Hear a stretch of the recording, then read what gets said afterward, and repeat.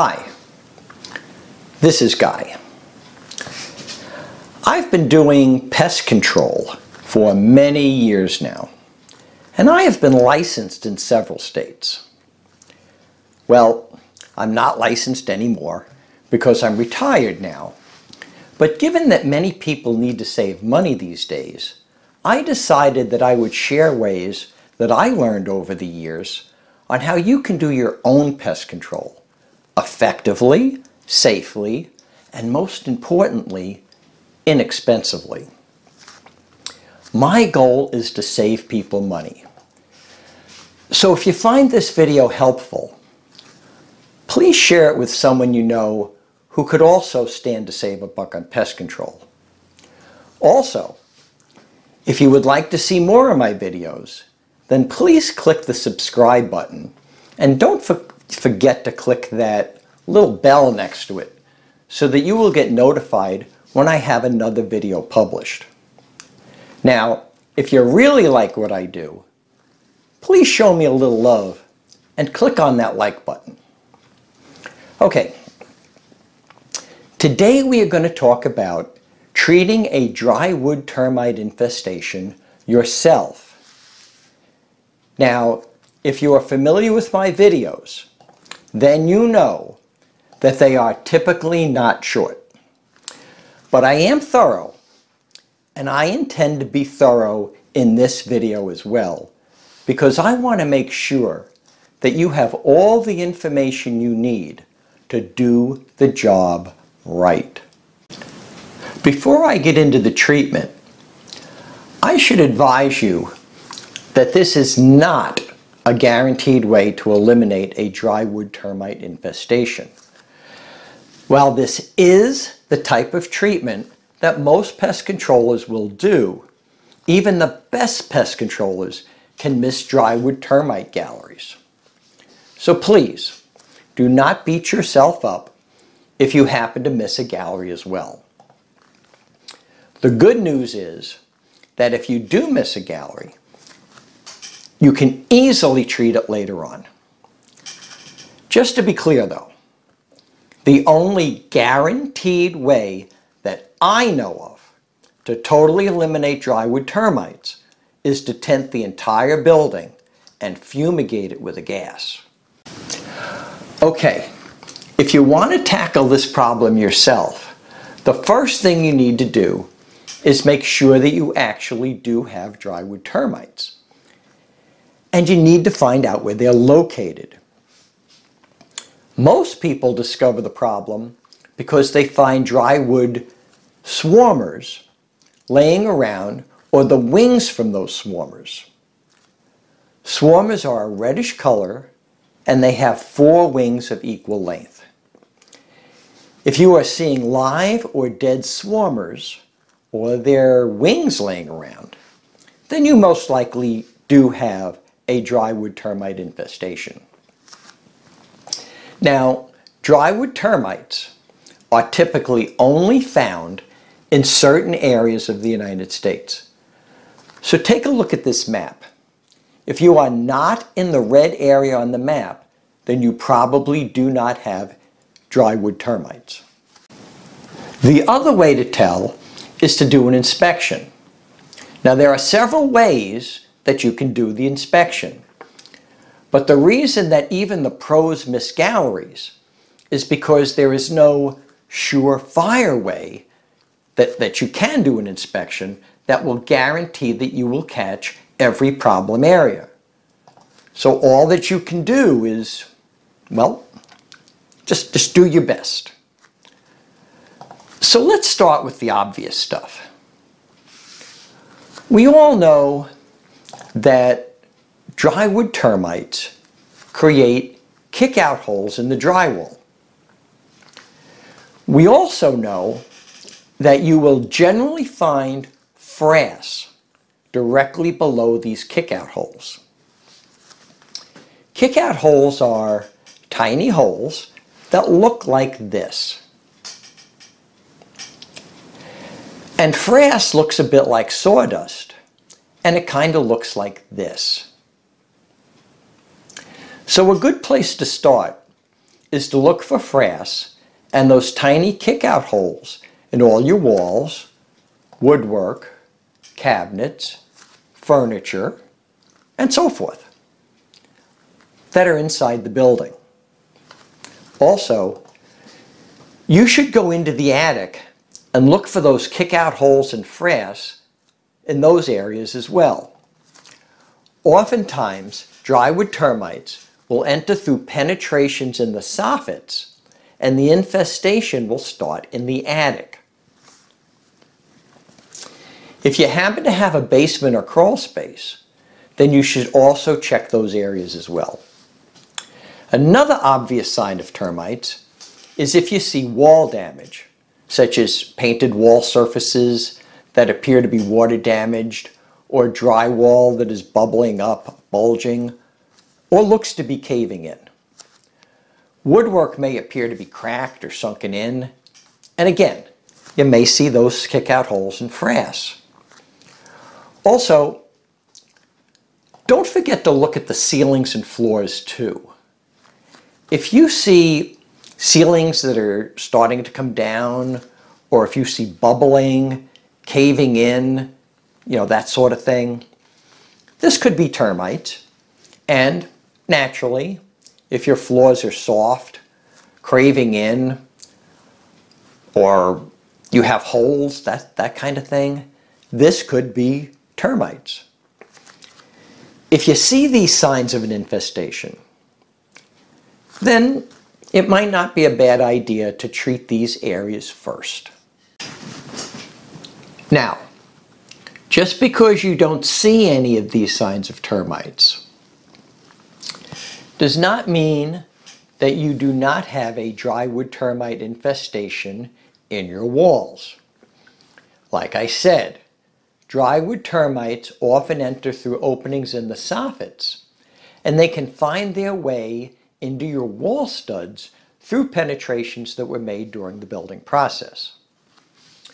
The problem is, how do you tell if you have drywood termites in wall studs that are covered up by the drywall? Well, there is equipment available that can scan your walls to detect drywood termites that are in the wall studs, but this equipment is fairly expensive, so it's not really an option for homeowners.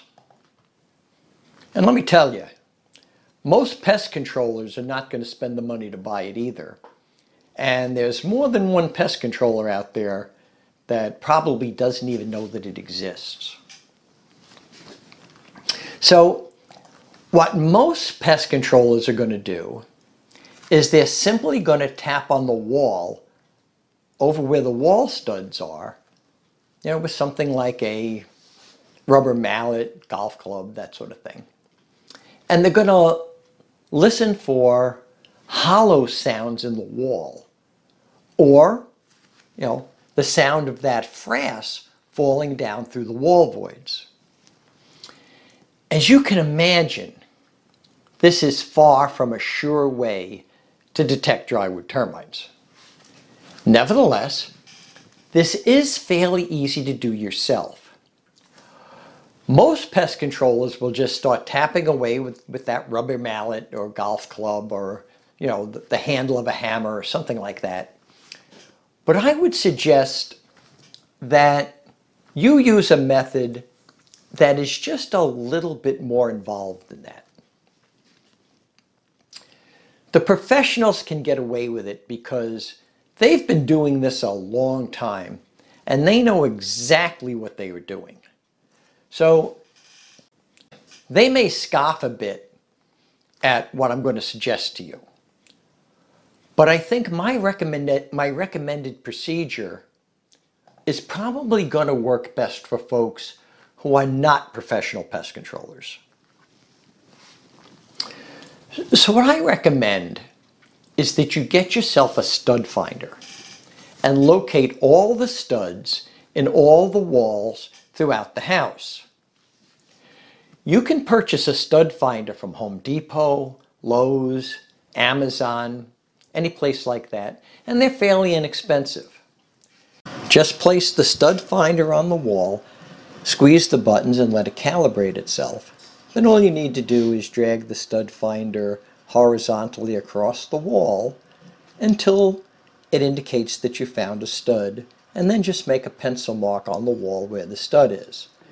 Next, just hammer in a 4-penny finishing nail where the stud is near the ceiling and hang a weighted string on the nail about 2 inches above the baseboard. This will show you where the stud is. Now, just tap on the wall with a rubber mallet or something like that, and pause between taps and listen for frass falling.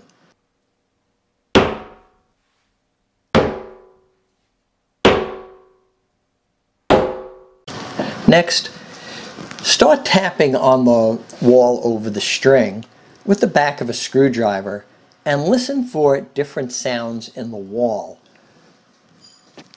Drywood termites make hollow spaces in the wall where the galleries are, and that is going to create a different sound than areas where there is not galleries and the 2x4 is solid.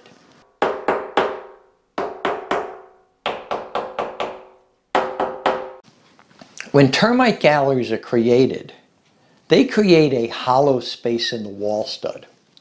When you tap on a hollow space in the wall stud, it's going to have a slightly different sound than a stud that has not been hollowed out. Needless to say, if the gallery is small enough, then you may not hear any differences in the sound at all, and it may be too small to cause enough frass to fall. So you're not going to be able to hear it.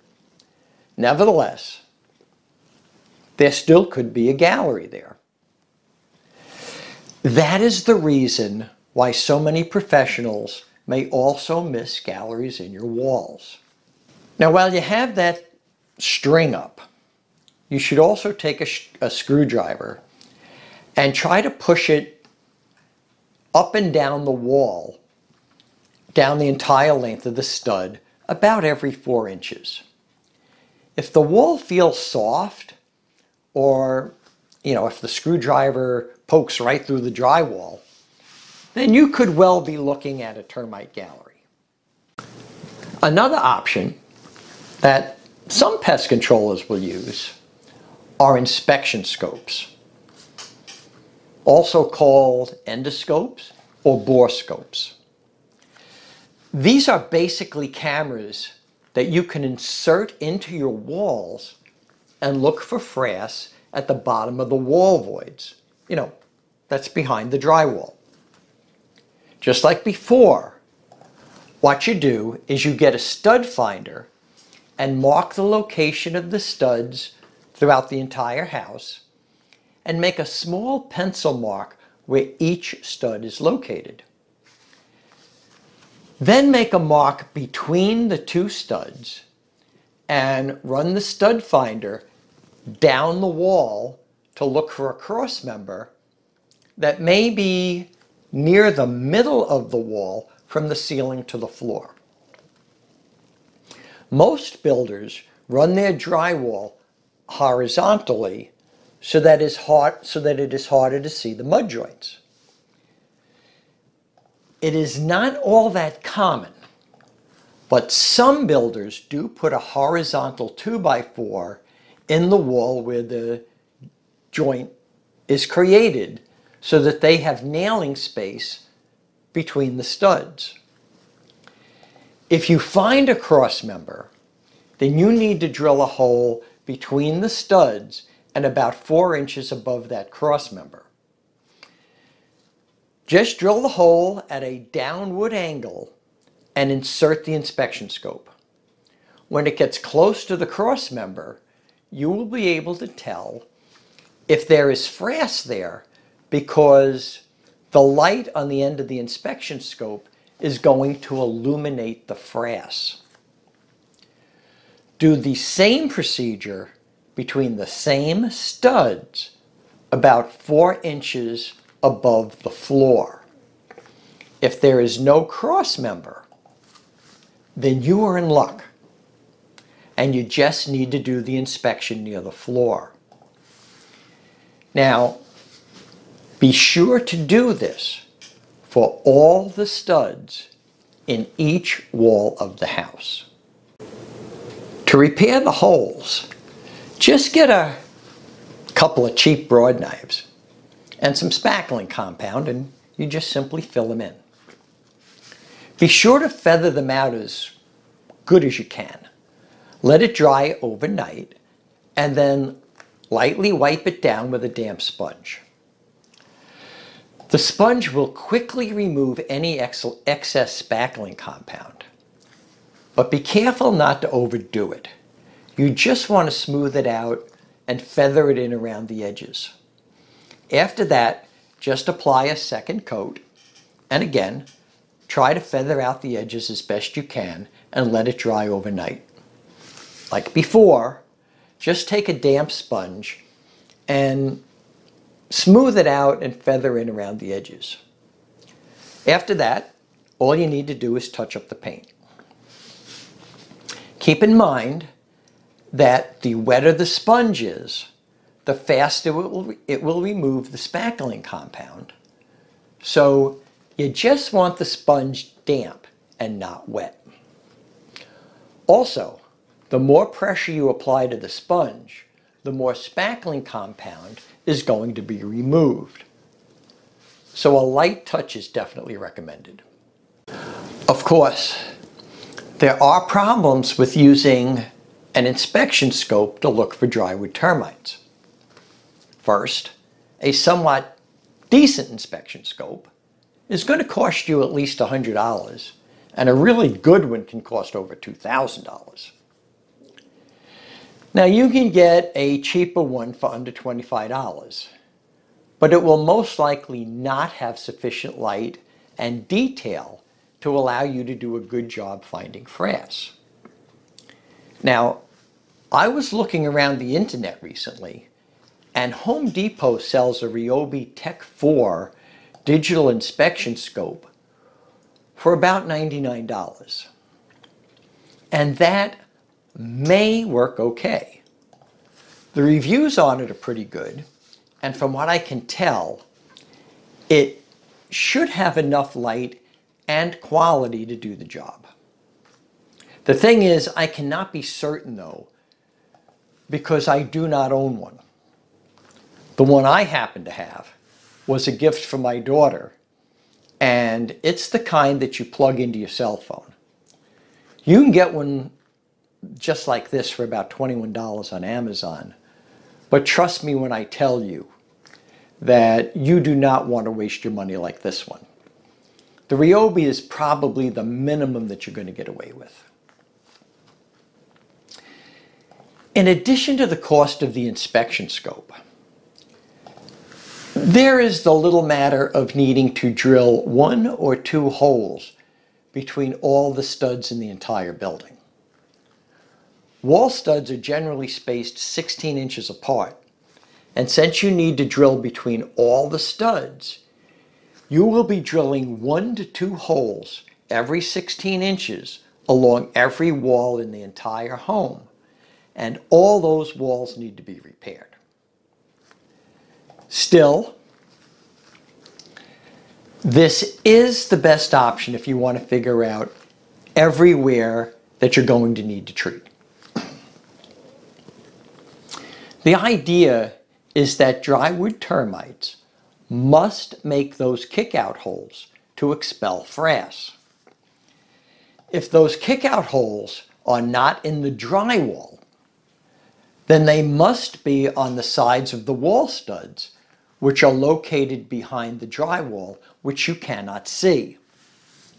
Since gravity is going to cause the frass to fall to the bottom of the wall void, then all you need to do is have a look at the bottom of the wall void to find the frass.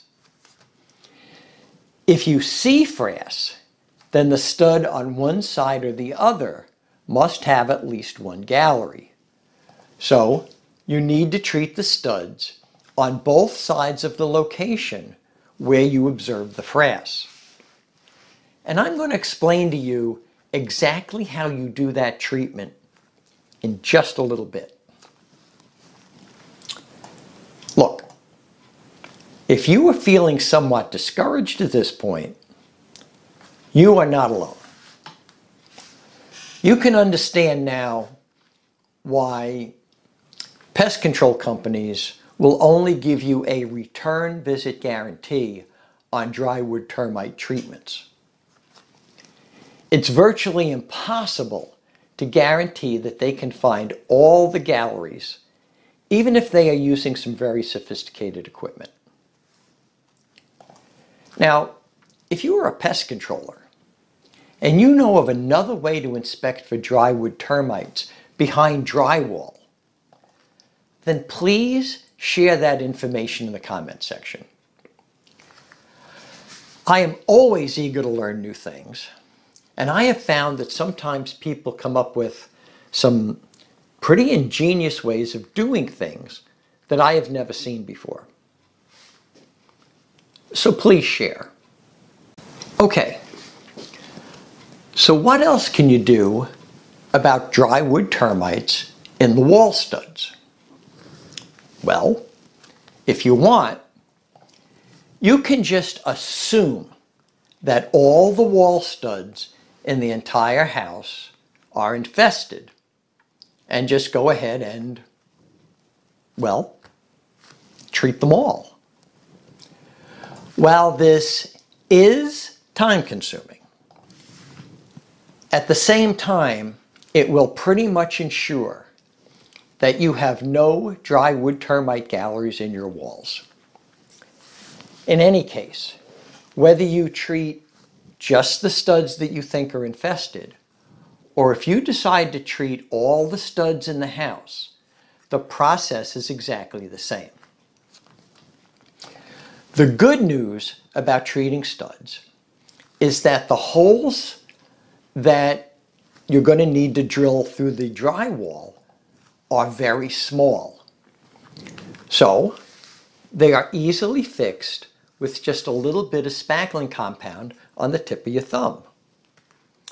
To treat a stud, just use that stud finder to locate all the wall studs and hang that weighted string from the ceiling to the floor, like I already described.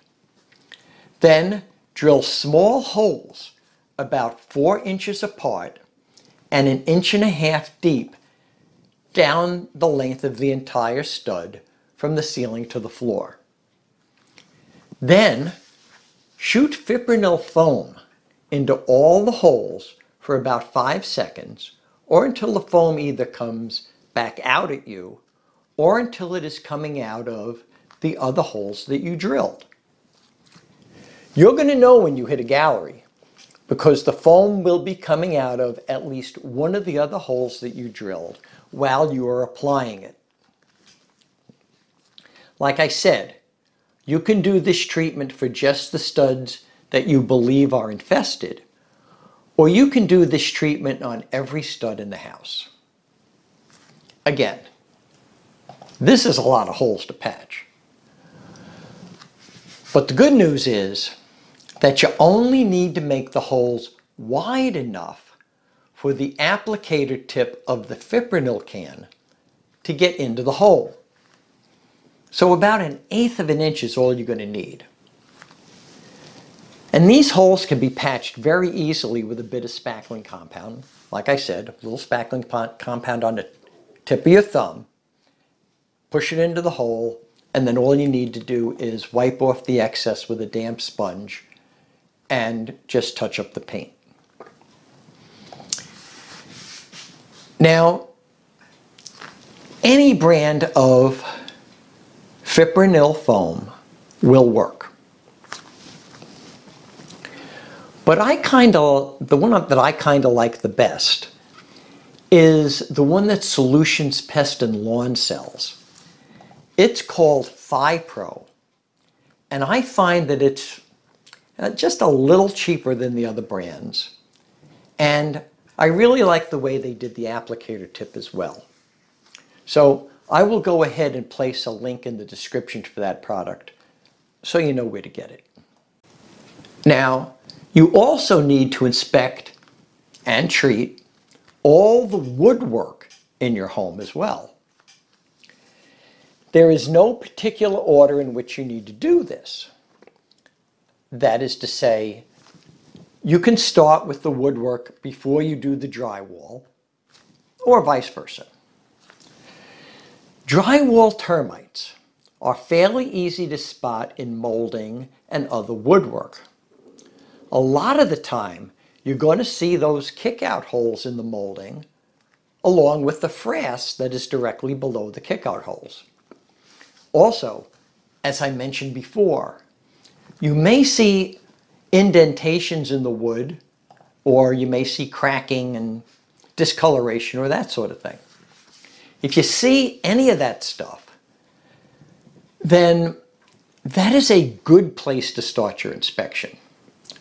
But you should also inspect all the molding and woodwork throughout the entire building.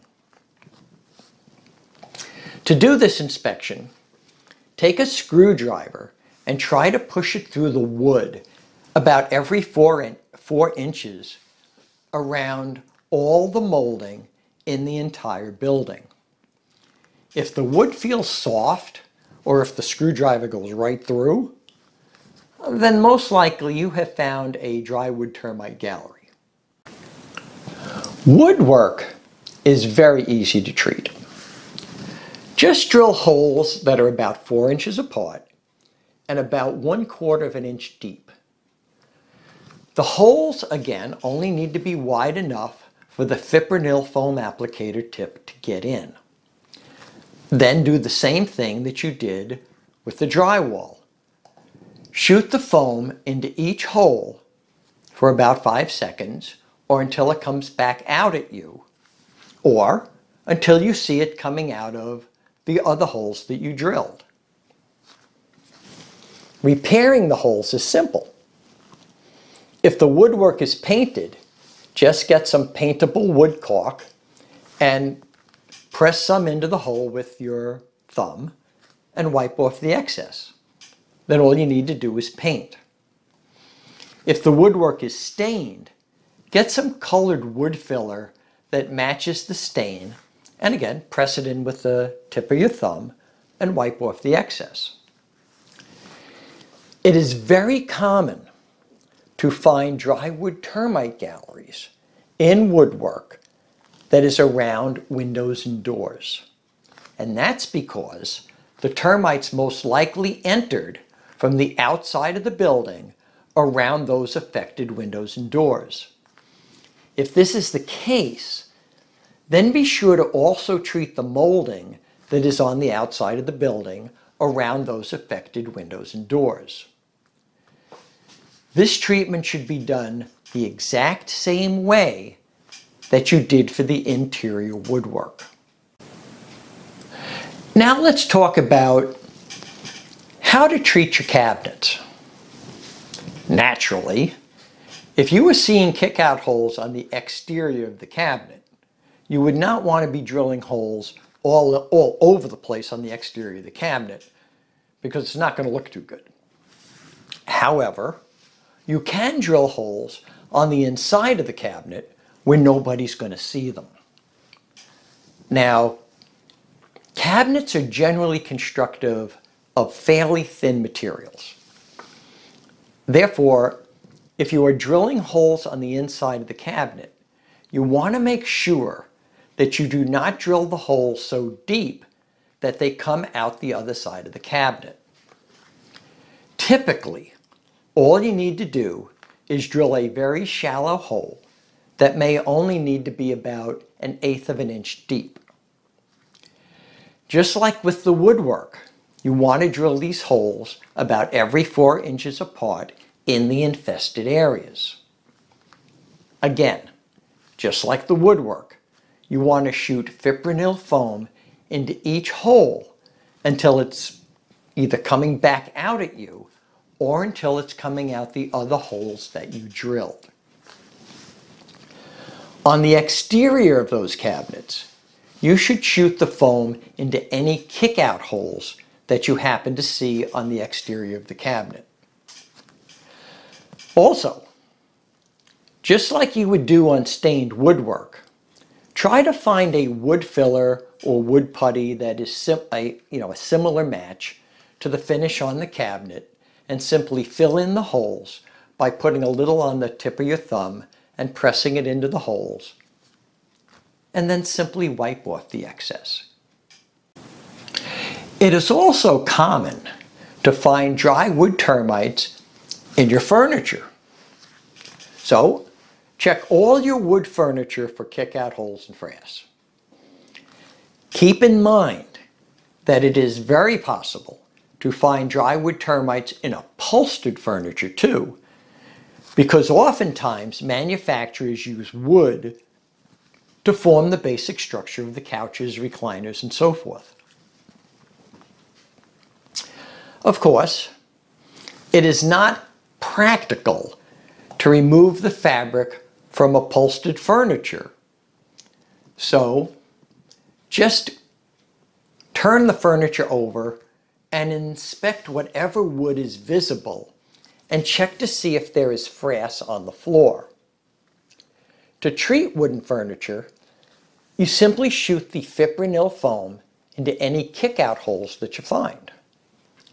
If you have dry wood termites in upholstered furniture, well, that is much more problematic. A lot of the time, the wood may be covered by fabric, so exposing the wood may seriously damage or destroy that piece of furniture. So, as much as I hate to say this, if it were me, I would just replace that piece of furniture and just throw it away. Of course,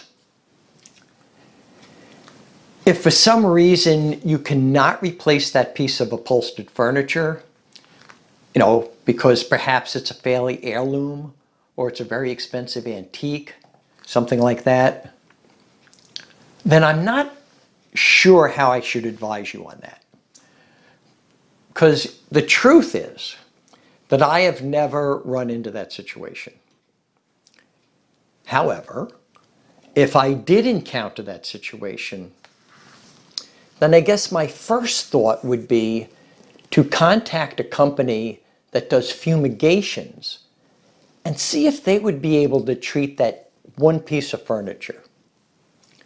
Again, this is something I've never run into myself, but I think it is possible.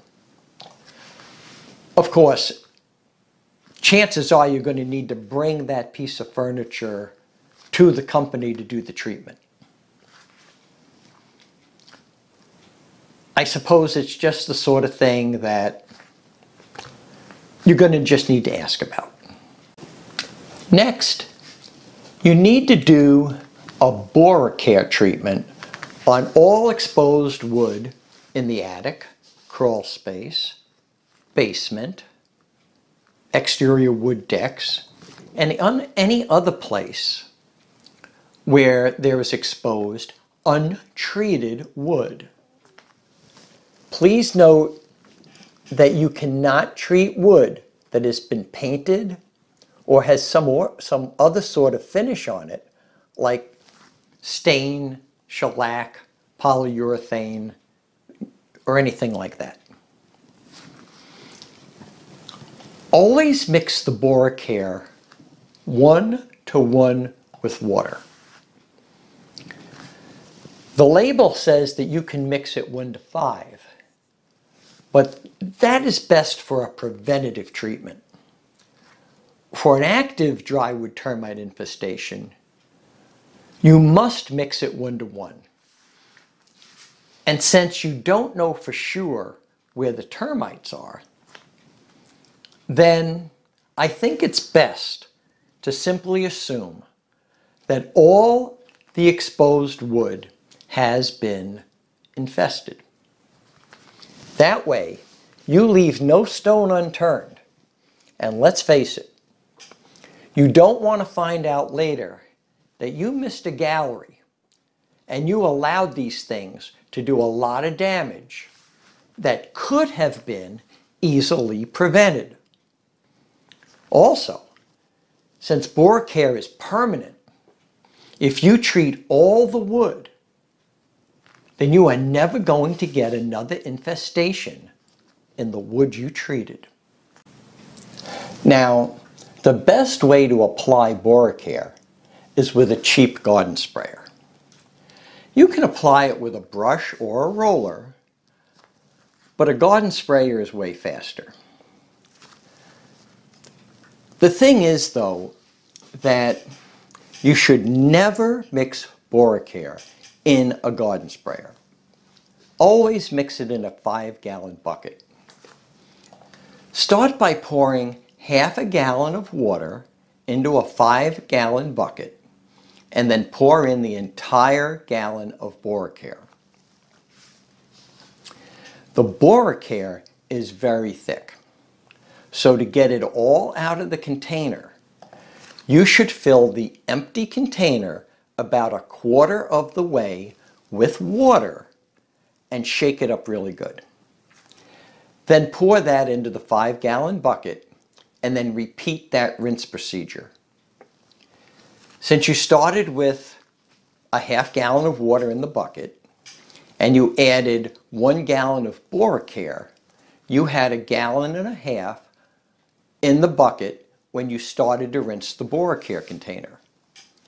Since you filled the container 1/4 of the way to rinse it, that means you rinsed it with 1/4 gallon 2 times.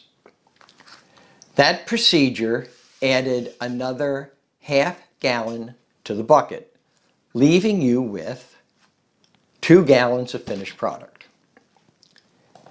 Now that you have 1 gallon of water and 1 gallon of bora-care in the bucket, you need to mix it with a drill and a paint mixer attachment like this one. Mix the bora-care until there is no resistance on the drill and the solution has the consistency of water. Now, a lot of folks will tell you that you need to mix bora-care with hot water. But the truth is, cold water works just fine. If you like, you can also add a dye to the mix to make it easier to see where you've applied it. Simply follow the directions on the dye container. Okay, now that the bora-care is properly mixed, you can pour it into a cheap garden sprayer. I never use an expensive garden sprayer for bora-care because the product can easily clog a sprayer. And if you use a dye, the color can be somewhat difficult to rinse out of the sprayer as well. After treating for the day, be sure to thoroughly rinse out the sprayer, or there is a good chance that it's going to clog. Personally, I generally just throw away the sprayer after finishing a bora-care job because a cheap sprayer on Amazon only runs about $10. Now, bora-care is very safe to use. Nevertheless, you should wear a respirator if you're working in a confined area, like the attic or a crawl space. It is important that you treat all exposed wood in the attic, the crawl space, basement, exterior wood decks, and any other places where there is exposed, untreated wood. But you cannot treat wood that has been painted or has some other sort of finish on it, like stained shellac or polyurethane. If you are treating an outside area, like a wooden deck, do not apply the bora-care within 48 hours of rain or snow. So be sure to get a weather report before you're doing the work. If you want to make sure that you have a good job, always have at least 2 days, and I recommend 3 dry days ahead of you before you start the treatment. After applying the bora-care, that's on the outside, you're going to need to put a finish on the treated wood within 6 weeks after the application, but no sooner than 48 hours after the application. That's to say, you need to let it dry for at least 48 hours before you paint or stain or finish it in any way. And that's why you need those 2 or 3 dry days. To do a bora-care treatment correctly, you need to treat the roof rafters that are in the attic and the floor joists in the crawl space or basement. You also need to treat the roof sheathing and the subfloor that is in the basement or crawl space. And you need to treat between the rafters and between the floor joists. Since termites will attack anything that is made of wood, you have to treat it all. That means that in the basement or crawl space, you may need to remove the insulation from under the floor in order to get to the subfloor. Again, this is a big reason why the pros oftentimes do not want to do a bora-care treatment. Removing and replacing the insulation is a time-consuming and nasty job. In the attic, you need to make sure that you treat both sides of the ceiling joists. Since there is generally insulation between the joists, you need to take a stick or something and try to move the insulation to one side so that you expose the side of the floor joist so that you can treat it properly. Of course, this is often easier said than done. So just do the best that you can. Finally, in the attic, you must spray inside the soffits.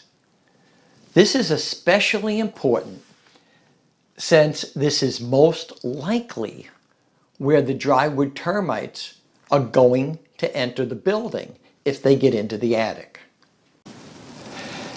After you finish treating, then it's important to prevent future infestations. Yes, you did do a permanent treatment in the attic, but it is still possible that you missed something. And it is possible that drywood termites may enter again through cracks and crevices around windows, doors, pipe penetrations, and so forth. So what you need to do is an exterior treatment every 3 months with a good quality pesticide. I like to treat with Taurus SC because it's a termiticide. The thing is, though, that it can only be used every 6 months. But it does not last 6 months. So, what you need to do is an in-between treatment with something like Talstar P or a similar pesticide. I will place a link in the description where you can purchase all of the products that I mentioned in this video. Now, the good news is that if you do this exterior treatment every 3 months, then not only will you prevent future drywood termite infestations, but you will also prevent all sorts of other pests from infesting your home as well. This treatment's going to prevent ants, American cockroaches, spiders, and pretty much any other creepy, crawly bug that is trying to get into your house. Not only that, it will prevent wasps from building nests in your eaves, and it may even prevent, or let's say not prevent, I'm overstating it, It may help to prevent subterranean termites as well if you're spraying between the wall of the house and the ground. If you soak that area between the wall and the ground really well, that may also help to stop subterranean termites. Now, in the interest of time, because I know this video has been long already, I have created a separate video on how to do a proper exterior treatment on your home that is going to prevent drywood termites and all those other pests that I mentioned. And I will place a link in the description and at the end of this video to make it easy for you.